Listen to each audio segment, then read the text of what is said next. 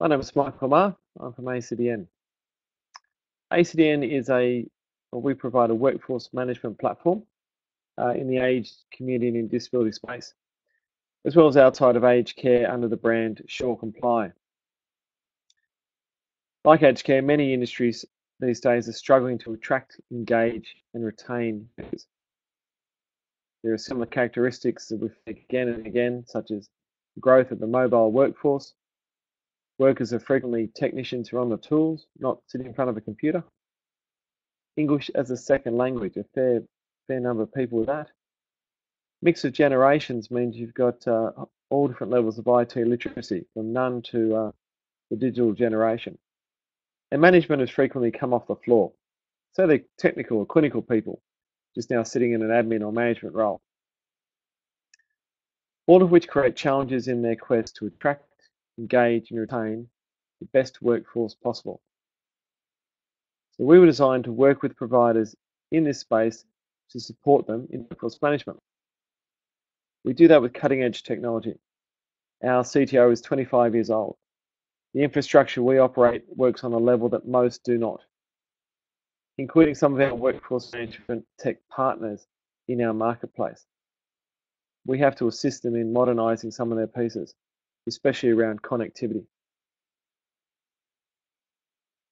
The humble CV. We've all used one at some stage in our careers. They have served a purpose, providing an overview of our education and employment in an easy to create and easy to read format. The problem is they are unreliable, true overview of a person. The flowery mission statements, I want to be the best employee ever. Exaggerations of the truth, a little or a lot. On employment, the receptionist role listed as Director of First Impressions. And people who actually haven't done an MBA at Harvard. CVs also don't cover a wide range of other important areas, such as creative thinker, leadership potential, friendly disposition, clear and understandable voice, problem-solving abilities. That they fit into our culture and level of IT literacy. So even if we're being 100% honest in our education and employment history, the traditional CV form still not present a true overview of a candidate. So it is up to you, the harried manager with 200 applications for the one position, to digest the mountain of CVs and make a decision. Now, more and more people are including LinkedIn in their recruitment system. Even though a recruiter can gain more insight, many of the same challenges as a CV remain. Though the connections on LinkedIn create more of a picture, the record is still majority filled in by the individual. Even if the previous employers listed are true, it does not mean that the roles and responsibilities listed are, let alone the time taken by a manager to review the LinkedIn page of each applicant on top of their CV. And ultimately, like a CV, anything that is negative of ourselves on LinkedIn, we can simply remove. Even though LinkedIn is not the silver bullet, it is part of a definite move away from the traditional CV and the greater use of technology. Technology allows us to draw in information about candidates in order to create a much more rounded picture. Technology is reshaping how we hire. Though as with most things, not all technology is born equal.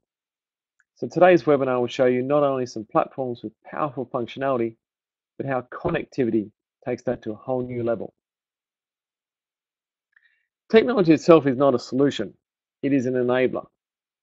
The base desires of recruiters all over the world remain, aiming to save time, being management time, speed to the new work, being effective, lower costs, getting it right the first time, thus lowering turnover of new staff, and lower risk, again, getting it right. People who not only have the skills you seek, but will fit in with your culture. Let's look at the traditional recruitment steps. You advertise directly into the usual suspects, newspapers, Seek, Career One, etc. Candidates respond via email to the poor person whose email address was listed in the ad.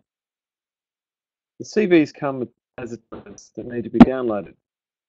and they're all in different formats, so hard to read quickly looking for the key attributes you seek.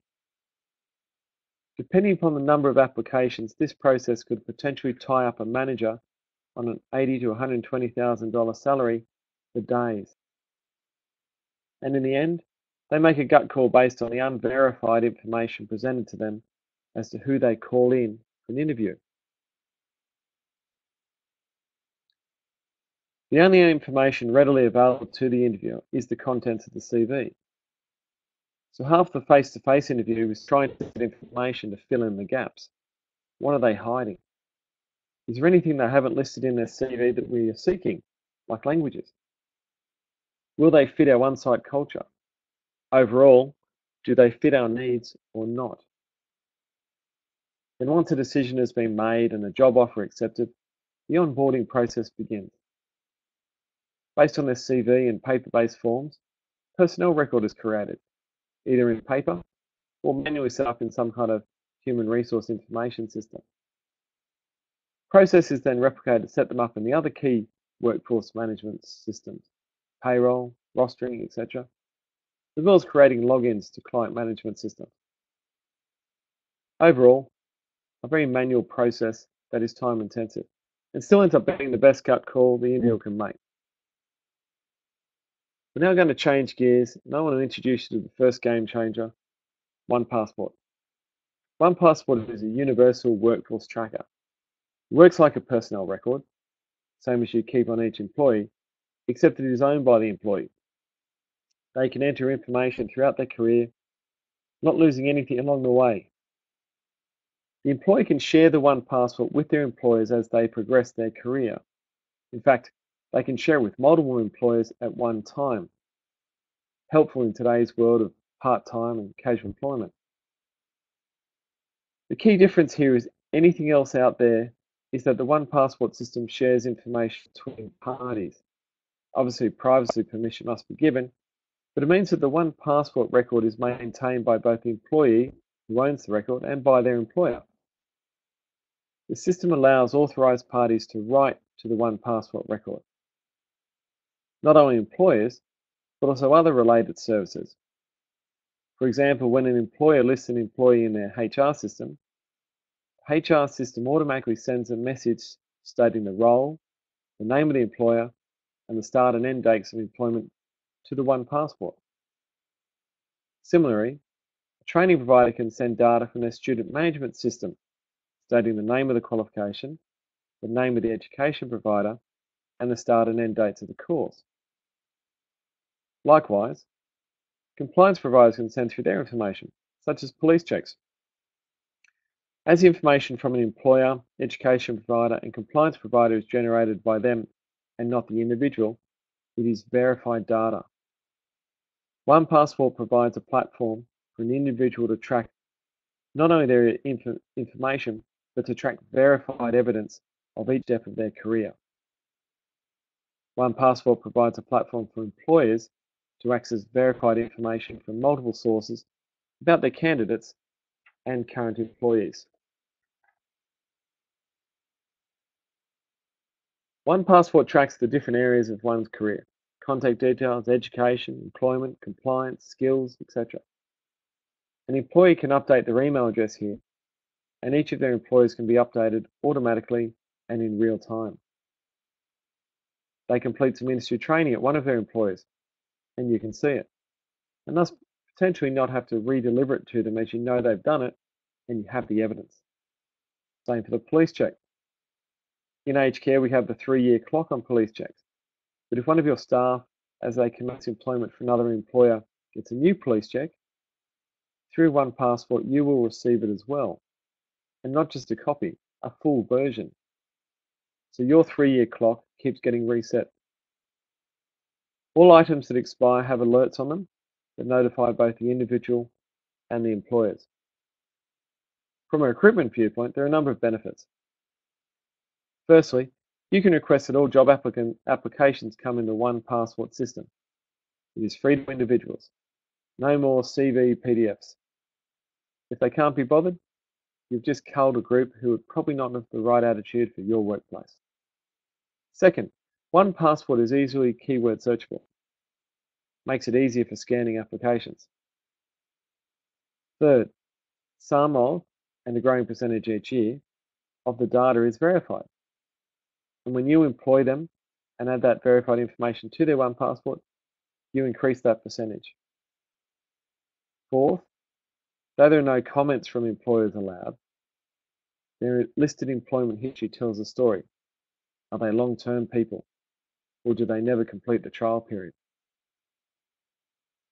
5. As the one passport collects information from various sources, it frequently includes little things that might get left off sometimes, like languages or a particular skill, potentially filling a gap in your current team. 6. Especially for smaller providers, if you can see that this person works down the road at a large quality provider with a great annual mandatory training system, you can piggyback off a lot of what they are delivering, saving yourself time and costs. 7. If you employ this individual, you can import their one passport and set up their HR record automatically, so saving time on manual data entry. 8. Because of the connection to the system will create between the workforce management set up and their one passport, you will continue to be updated by the system as long as this person works for you, lowering your annual compliance work in updating their HR record, as well as catching up on mandatory training, first aid, CPR, police check, etc. The second game changer is CareHQ. CareHQ is the secret sauce that allows all these platforms to share information. Now we need to get a little tech here so that you can understand the full benefits of using one passport. I'm sure that some of you have heard of APIs, while others have not. Essentially, an API is a connection method for sharing data. The problem with APIs is that even though they are a vast improvement on what came before, they still do not offer true plug and play where you can remove a system, such as payroll, and just plug a new one in. That's because they talk directly to each other. They have to intimately know how the other platform works. Only then can they share information. The diagram on the left is an example of that approach. Each small circle around the outside is a system: HR, payroll, rostering, e-learning, client management, etc. Platforms are directly connected to the other platform or platforms they want to share information with. If you want to change one of your platforms, you need to get the new platform into your setup and get it to start mirroring the current setup, such as the payroll rostering of sharing data. Once you have them mirroring perfectly over a few months, you can switch over the stream of information just to the new platform and remove the old platform. But it's a long and complicated process. The diagram on the right is CareHQ, the driver behind the one passport system. CareHQ still uses API connectors, but works as an event organizer. Rather than each platform having to intimately connect directly to other platforms, they only need one connection to the central event system. When an event happens, such as an employee receiving a promotion, the HR system will send that information to the central event system, and each platform gets the update. If the update is relevant to them, they perform the task. If the update has nothing to do with them, they ignore it. As no two platforms are directly linked, it makes updating your technology system much easier. Rather than taking on updating the entire setup in one go, you can work through the platforms one by one, much less impact on your day-to-day operations. Especially in these days of age groups acquiring other groups, the CareHQ system allows you to easily connect the IT setup of the new system to your existing IT infrastructure. For example, they might have a different HR system, but you're going to need to use it for the next 6 months, as changing it is not a priority. But you do want to move them onto the payroll system in your group centralized payroll department. Easy to do. From a recruitment perspective, here's how CareHQ is a game changer. In this scenario, a candidate has accepted an offer of employment. Now you need to onboard them. As part of the acceptance of employment step, the connection in one passport between the candidate and their new employer was created. This not only ticks the privacy box between these two parties, but also allows the Care HQ system to import the one passport record into the new employer's system. So the recruitment system sends the information from the one passport to the central event system. The central system tells everyone that an event has occurred, the hiring of a new employee. But they will say that everyone ignores the event except for the HR system. The HR system grabs the individual details about that new employee and creates the HR record with it. The HR system then sends out an event that this new person is set up in the HR system. That triggers a flurry of activity as that event triggers the person to be set up in the payroll system and added to the roster, as well as having an individual login to the client management system created for them. All of this is done automatically and in real time. Let's talk about speeding up the process. The final piece is Marketplace. We've been busily connecting with a wide range of technology providers, especially in the workforce management space. We provide them with the API key to connect to the CareHQ system. So instead of them having to build connectors to dozens of other platforms, they just build one. The aim is that if you already have a lot of workforce management technology, you don't need to change in order to use one password. The aim is that our technology can connect to your current systems. If you don't currently have much technology in place, the Marketplace is a good place for you to start looking at your options for HR, payroll, rostering, recruitment, e-learning, etc. Now let's look at those 4 steps again. Let's add in an applicant tracking system from the Marketplace. We work with a few providers from a free version to quite expensive.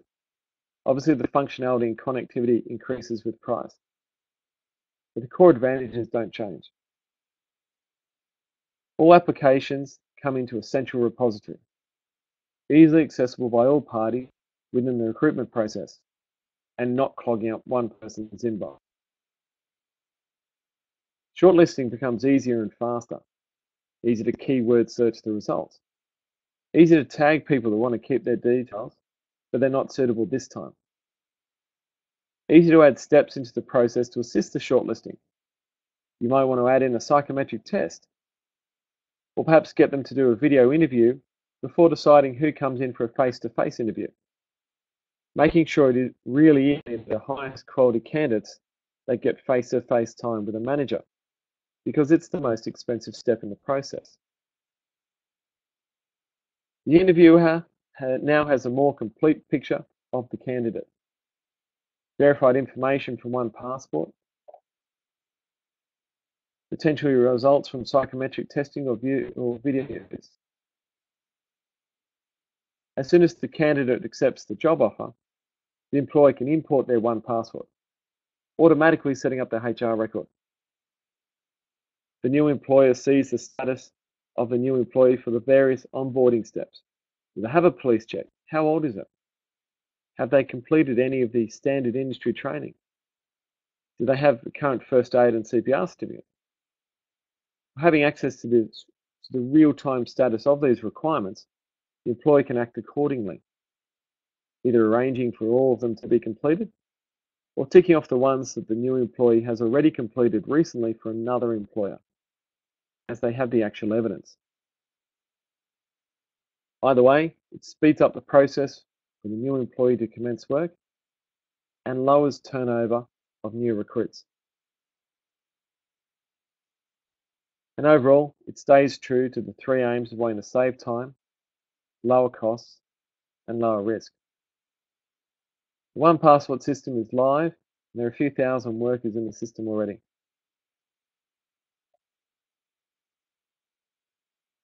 I hope that I've covered everything so that you can see where workforce management technology is going.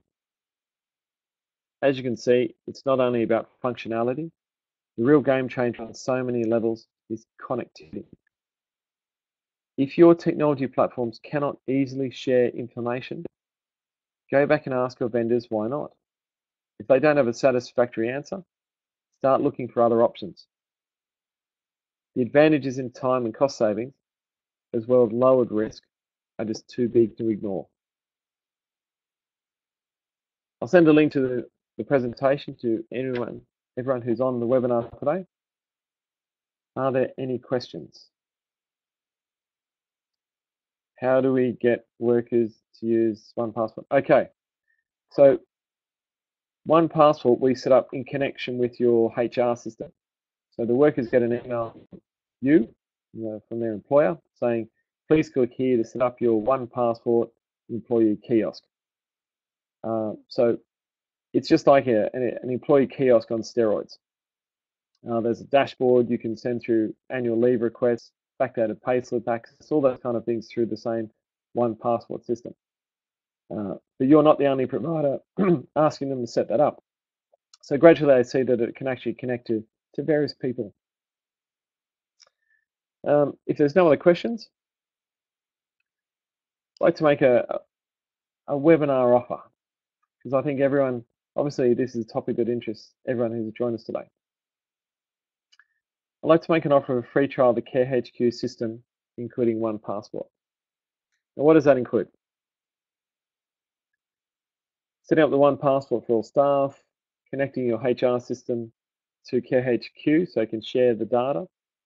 If you don't have a HR platform now, if you're just using, say, something in the payroll system, we have an intuitive cloud-based HR system we can plug in for you to use as well. And we'll create and execute a blueprint for automating information sharing around there, see how else we can save you money. Now, we have some providers who've already taken up a 3-month trial. That means they don't invest the usual setup fee of $500 per facility and an average of $6 per worker per month. On top of that, they're saving a minimum of about $1,500 per month by automating a wide variety of daily transactions. I'd really like you to trial the platform, so I want to up the offer. I'm prepared to offer 6 months free trial to any organisation on this webinar. That doubles the time frame for everything. All you need to do is contact ACDN in the next week. So until close of business Wednesday, 20th of September. You have nothing to lose, lots to gain. Thanks for joining us. Please contact ACDN if you'd like more information about OnePassport and KHQ, especially if you want to do a trial. And if you contact us within the next 7 days, we'll double the trial from 3 months to 6 months. Have a great day. Thanks for joining us.